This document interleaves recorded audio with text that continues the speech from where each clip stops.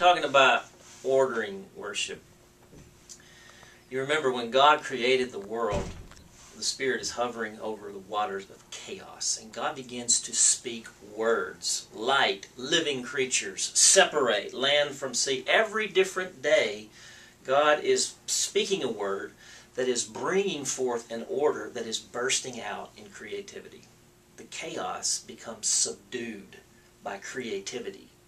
And the way there is order. The mistake we most often make in this kind of idea is we want to take control. That's exactly what happened in the garden.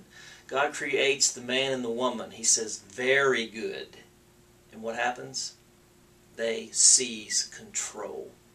Right? They're seeking after some sort of a equality with God. Right? You eat this apple, you'll be like God. Now, what happens at that point? Chaos re-enters and begins to wreak havoc on the creation. Really squelching creativity.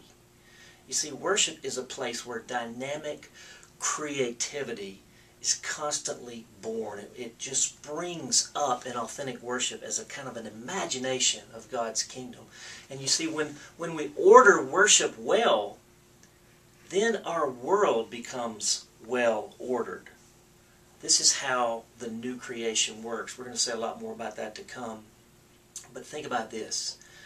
God sends His Son, Jesus, and the beginning of Jesus'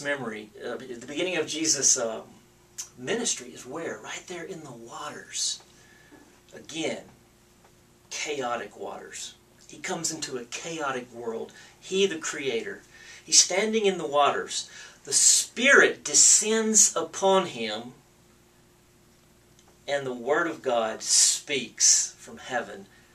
My Son, my beloved, with you I am well pleased.